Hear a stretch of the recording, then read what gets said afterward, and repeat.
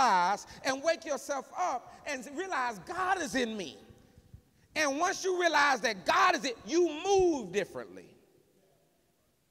I was putting some clothes in the cleaner, and I was, you know how you take your clothes and you put your clothes in the cleaner, and I put my hand in one in the pocket, and I pulled out, and I found $20.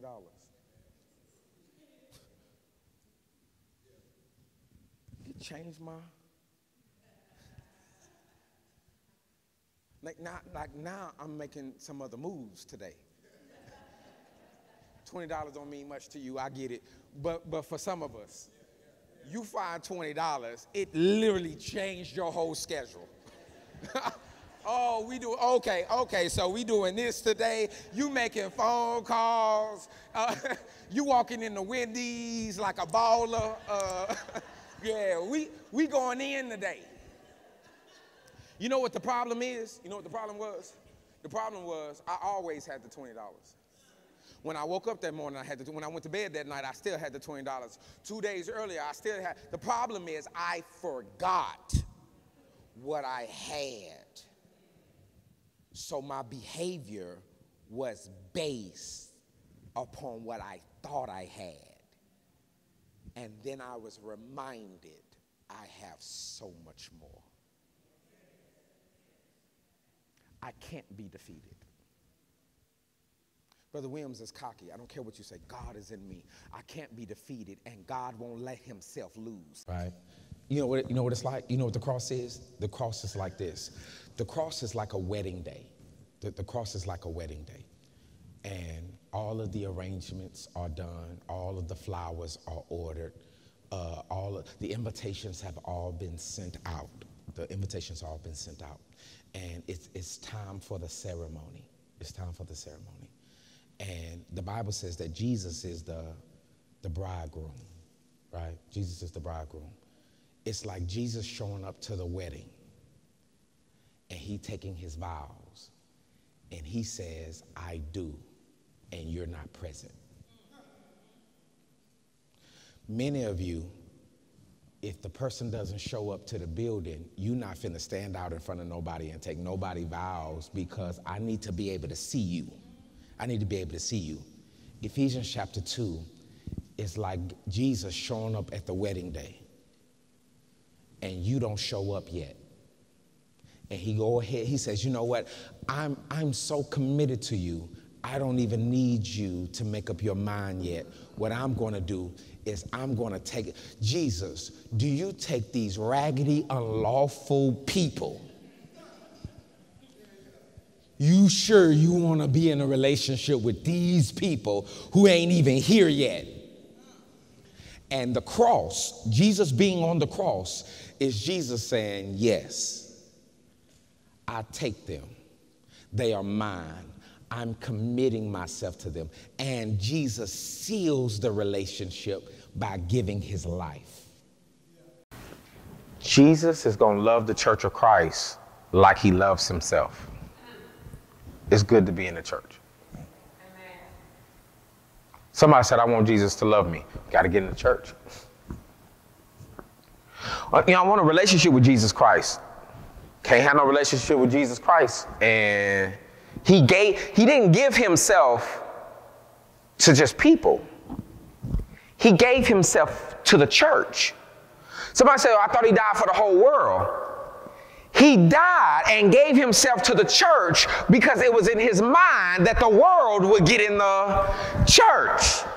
The blessings of Christ, his blood, the covering of Jesus Christ is not outside of the body. When the Bible says he washes us in his own blood, because we're in him. My organs are filled with my blood, not outside of my body. You could tell the difference. Right? Anything that's of quality takes time.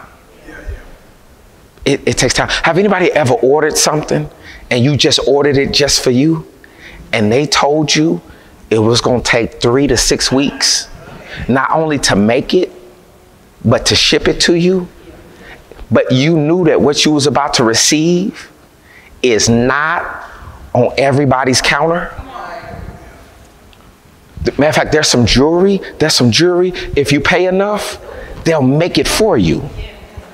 They'll make it however you want. You pay enough. They'll make it however. But if you're going to do that, you got to know you won't be able to immediately walk out the store. You got to put your order in, right? You got to put your order. I heard in the scripture that the Lord orders our steps. And if he's ordering our steps, then you know that you're going to, when you talk about your life, you're going to have some things that you've experienced and things that God has did with you. You're going to say, no, I'm hand stitched. That's what you, no.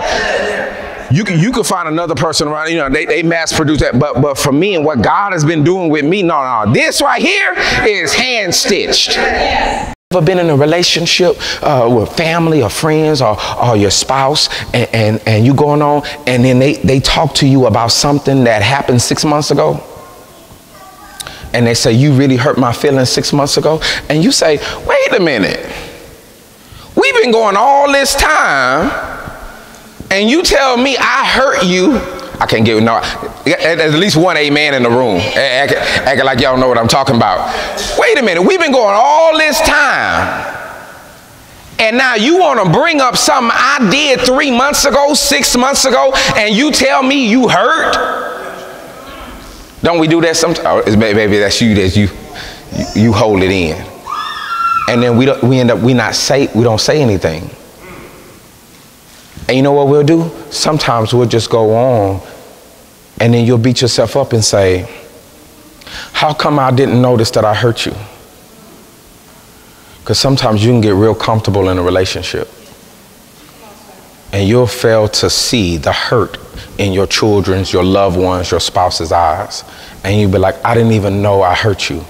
I didn't even know you felt betrayed. I mean, I thought you was acting a little funny, but I just thought because you don't like the heat. So that's why you was acting like that. I know some other stuff at work was going on, but I didn't notice that I had offended you. It's one of the hardest things in church. You can offend a brother or sister in church and you won't find out until 20 years later. You forgot to shake my hand. I remember I put my hand out and you didn't shake my hand. We hold stuff. Now there's an issue. There's an issue where people need to communicate. But another issue is sometimes you tried to communicate that you were hurt, but they didn't listen. Someone else's words, right? So regardless of how that person felt about you, right? That person may not even like you. I'm talking about your brothers and sisters. Yeah. Oh, y'all may not even like me. That's irrelevant at this moment. At this hour, hey, mama said, come here. Now. That's what she said. Don't come from me. And if you don't like the way I said it, that's on. But mama said, come here. If your response is, I ain't coming. Cool. That's cool. We can go back to mama. Mama, they said they ain't coming. Right? Right? Then there was anger, right? There was anger. Now, why is there anger? My mother's here, my sibling is over there, right? My mother and my sibling never saw each other in that moment. They never saw each other. But now there's anger from the mother because to reject my word is to do what? Is to reject me. And now you about to get the full wrath of all of the heavenly host, right? Because you rejected what is, not just what came from me, you rejected me, right? So when he says me and my Father in John chapter 14, you read John chapter 14, 15, Jesus is going back and forth. He says, me and my Father are one. If you accept my Father, Thomas says, show us. He said, what do you mean show us? If you see me, you see the Father. If you see the Father, you see me. We're one. We're not disconnected, right? I'm not just coming from heaven. I am of my Father. He says, I am of my Father, right? So my words are not an extension of me. My words are me. If that's true, then your words are you.